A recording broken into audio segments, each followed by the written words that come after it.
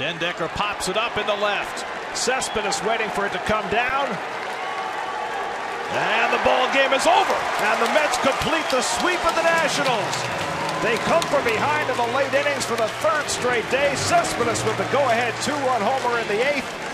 And the Mets are now 7 games in front of the Nationals with 23 left to play as they wipe away the Nats, sweeping them for a second straight series. I tell you what, and the fashion that they swept this series is devastating for the Nationals and uplifting for the Mets. And Cespedes has led the way again. The big shot, the big 2-run shot in the 8th inning that gave the Mets the lead that they held and went on to win. What a series for the Metsies. One of the best series I've seen the Mets have, and maybe there's the changing of the guard. 4-15 against this Nationals team last year, 6 straight now.